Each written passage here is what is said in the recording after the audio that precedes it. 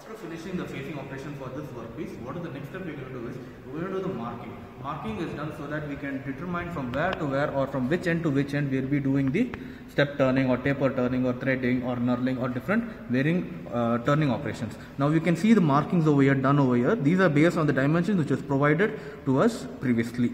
Right? Now the next step which we are going to do is the step turning. Right?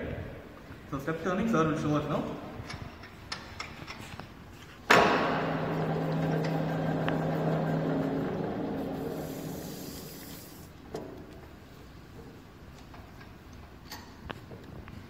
The tool is brought exactly to the mark and is fitted.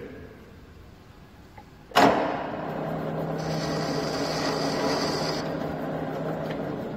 circular mark is being made.